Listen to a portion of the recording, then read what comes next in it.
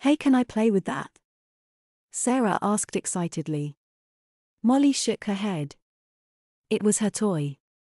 She didn't want to share. Oh, please, Sarah begged. Molly continued to shake her head and shook her rattle at the same time. I'll share my blocks, Sarah said desperately. The bartering gave Molly a few moments worth of hesitation and then she gave in.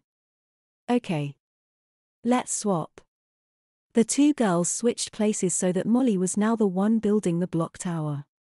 Sarah now had possession of the rattle and she shook it and squealed in delight at the noise she was making. Molly looked over at Jennifer to ask if she wanted to help and noticed Jennifer was now chewing on a set of multicolored plastic keys and that she had a daydream sort of look to her face, like she was imagining herself someplace entirely different. Jenny. You okay? Jennifer nodded as she chewed on her toy absently. She pulled the keys from her mouth. Yeah, I'm okay, although I'm soggy now, she said with a giggle, pulling up her dress to show that her disposable diaper was indeed now soaked between her thighs. A daycare worker was passing the playpen as Jennifer did this and saw what had happened. Oh. Does someone need her diaper changing?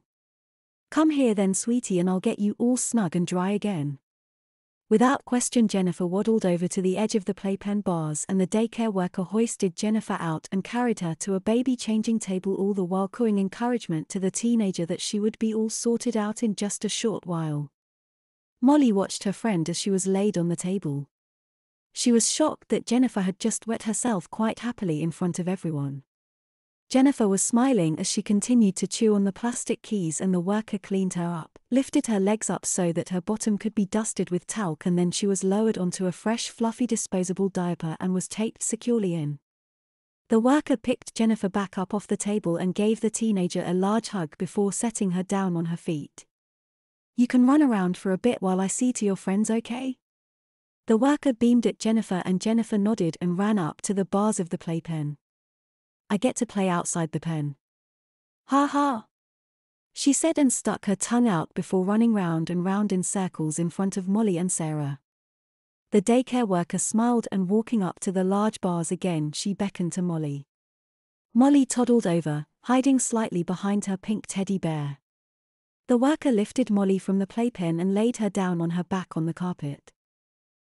Popping a couple of the poppers in the crotch of her overalls, the worker stuck her index finger between the leg elastic of Molly's diaper and retracted it quickly. She did the poppers back up, and lifted Molly back onto her feet. It's okay, Molly, you're still dry so you can go play.